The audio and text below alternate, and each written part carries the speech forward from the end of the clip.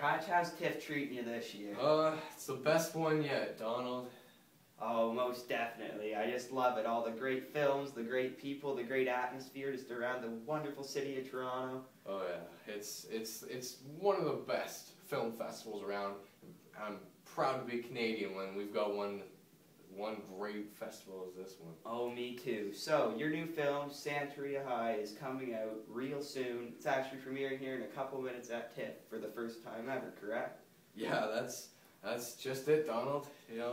Santeria High is, it's appearing pretty soon, and I hope it's going to get maybe as good or better reviews and ratings as Chasing the Gold, my previous film. Oh, I've been waiting for this Santeria High since the closing credits on Chasing the Gold. I have to say, I love your style and your filmmaking.